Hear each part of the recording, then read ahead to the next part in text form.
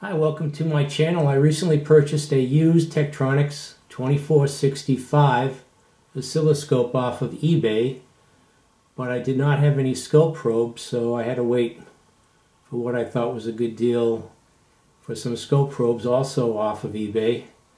So I'll find out whether that was a good decision or not, see if this works. Not to go off on a tangent, but real quick, I'd like to apologize for the last video I uploaded multiple times. For those of you who are already subscribed to my channel, for some reason YouTube couldn't get a usable thumbnail from that video. Even though the video uploaded correctly, I don't know if it was the video, but I re-rendered it and that seemed to solve the problem.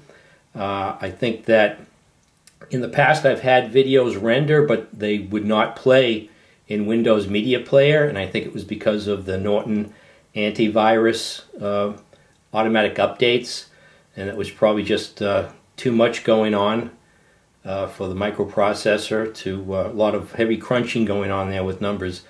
So I re-rendered the video and uploaded it. And another option is if you think you have a problem with a video, you can upload it and keep it private and then make sure everything's working correctly and then go public with it after everything seems to be working.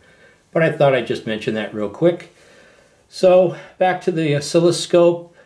One of the things is, of course, buying a used piece of equipment, whether it's going to work. This seems to be pretty clean. It's a kind of relatively newer model. I think maybe this came out in the mid-80s. I'm not certain, but it weighs about 20 pounds, so it's not really a heavy, older oscilloscope. So I did just check Wikipedia, and it says that this model was introduced in 1984. So let's turn this on.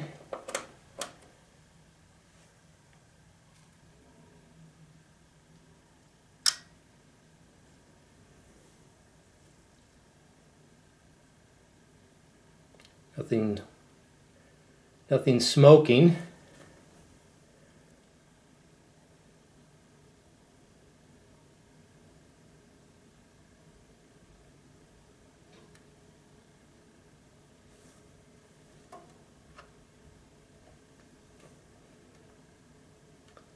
That trace isn't too bright.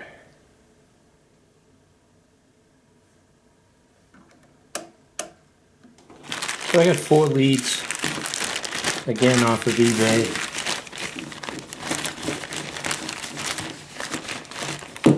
And these are P6131. I believe these go up to 300 megahertz also. So I initially did not have a signal because it was positioned off the screen. That's why I could not see it. So it seems to be working. I've got my sweep. My channels seem to be working. I do not have a function generator, but I do have a clock on the Heathkit digital trainer. And here's the clock pulse I have it hooked up to on my Heathkit trainer. And if we look here, 1 divided by 10 to the 6 minus is equal to 100 kilohertz. We also have a feature here where we can measure a period on the waveform here, delta T, you can see there, from the rising edge to the rising edge, we've got 10 microseconds. So now I can start looking at some signals and hopefully start building some analog circuits, some op amps, transistor amplifier circuits, and be able to look at the signals.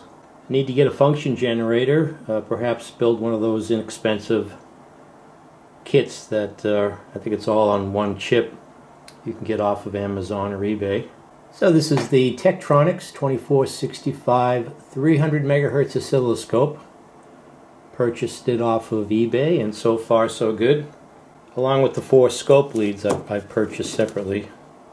So thanks for watching. Please subscribe and or comment. Now that I have an oscilloscope, I can start investigating signals associated with digital and analog circuits.